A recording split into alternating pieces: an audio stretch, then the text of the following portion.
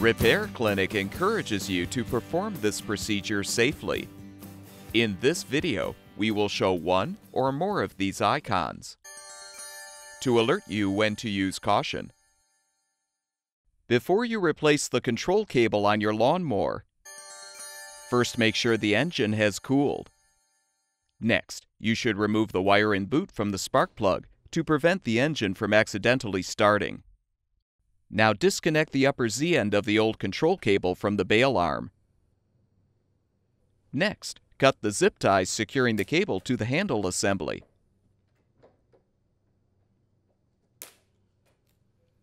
Use pliers to squeeze the tabs to release the cable from the stop lever. And disconnect the lower Z end from the motor bracket. Rotate the cable's support 90 degrees to fully release the old cable.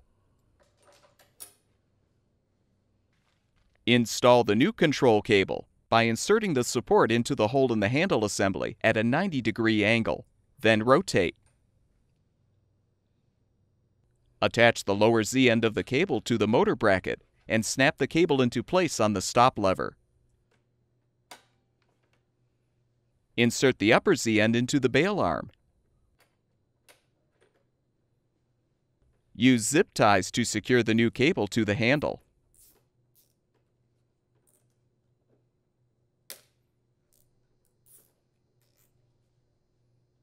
With the repair completed, reattach the wire and boot to the spark plug, and your lawnmower should be ready for use.